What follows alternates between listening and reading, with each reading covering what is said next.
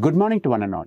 I am Dr. Rohit Gopinath, and today we'll be discussing about a very short but very important nevertheless topic, which is sinus and fistula. So what exactly is a sinus? So sinus is a terminology which denotes a hollow or a bay. So it is a blind tract which is lined by granulation tissue, and it extends from an epithelial surface into surrounding tissue. So what is a fistula then? So a fistula denotes a flute or a pipe or a tube. That's what the term fistula means. So it extends, it's an abnormal communication which extends between the lumen of one viscus to another viscus, or from one viscus to a body surface area, or between vessels. In short, it is an abnormal communication between two epithelial surfaces.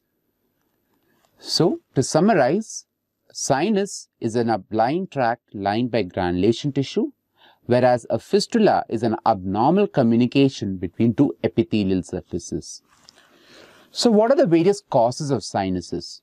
So sinus can be congenital or acquired. So the most common congenital sinus that we encounter is a preauricular sinus.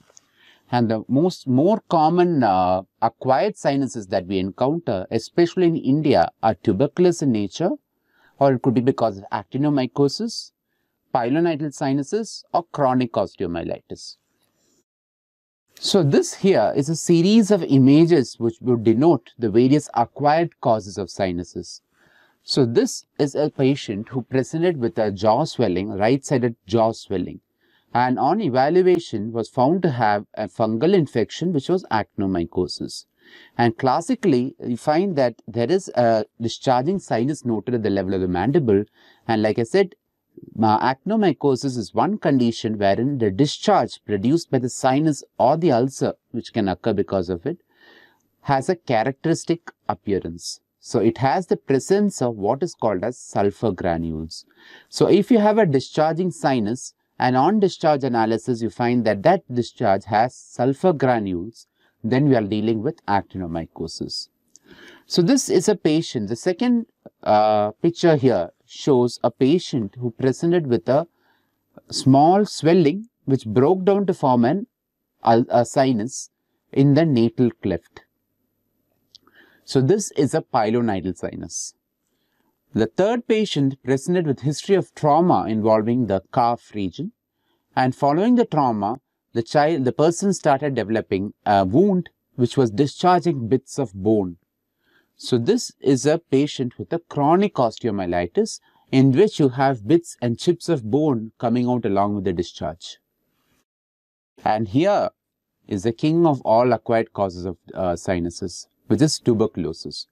So tuberculosis remains to date the most common cause for a sinus or fistula, especially in the neck region.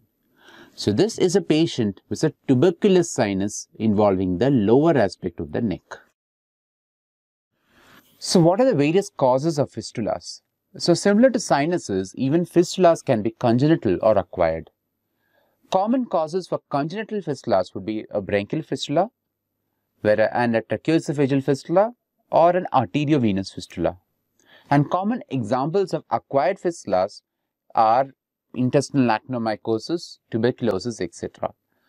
To facilitate easy remembrance and to categorize various acquired causes of fistula, we can divide them into either traumatic, inflammatory, or malignant. So traumatic acquired fistulas would occur post-surgery or post-trauma of any instance, for example, like a road traffic accident or anything of that sort, or post-instrumentation. An inflammatory acquired fistula would occur post chronic infections like intestinal actinomycosis or intestinal tuberculosis, or it could even be, need not even be intestinal, any tuberculosis can lead on to it, or it could be chronic inflammatory conditions like Crohn's, etc.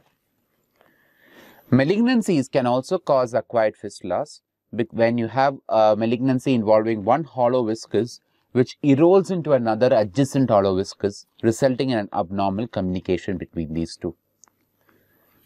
Fistulas can also be divided into external or internal fistulas. When the opening of the fistula is noted to the exterior, then it is an external fistula. If you have a fistula between two hollow viscous viscera or within the body, the opening of which is not seen to the naked eye, then we call it as an internal fistula. So these are some examples of fistulas. So this here is a child who presented with a small fistulous opening on the lower aspect of the right neck. And you can see that this opening, according to history, was present right from birth and occasionally discharges mucoid material.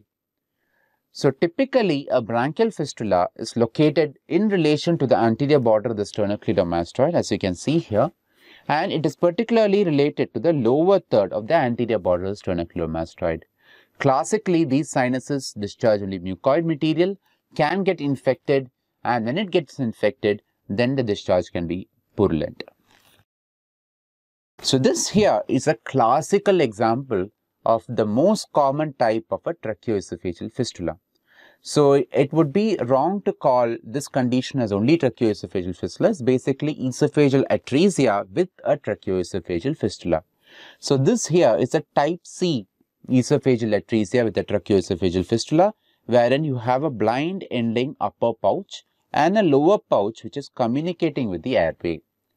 So this is a common cause for frothing of saliva and distress in the newborn period, which is surgically correctable. So this here is a patient who has large, as you can see from the picture, there are large dilated vessels noted there. So this is a patient with an arteriovenous fistula. So an arteriovenous fistula can be traumatic, or it can be surgically brought about, or it can be congenital. So you find that in an arteriovenous fistula, one of the most important findings would be arterialization of veins. So you find that the veins tend to get characteristics of the artery because of their abnormal communication between these two. It is particularly useful in patients who are undergoing dialysis, because you might have noticed a lot of patients, CKD, or chronic kidney disease patients, tend to have a AV fistula placed to facilitate dialysis. So this here is a common surgical complication that we encounter, which is an intracutaneous fistula. So here you find that there is fecal discharge from the wound site. Along with that, there is gross extensive erythema of the surrounding skin, classical of an intracutaneous fistula.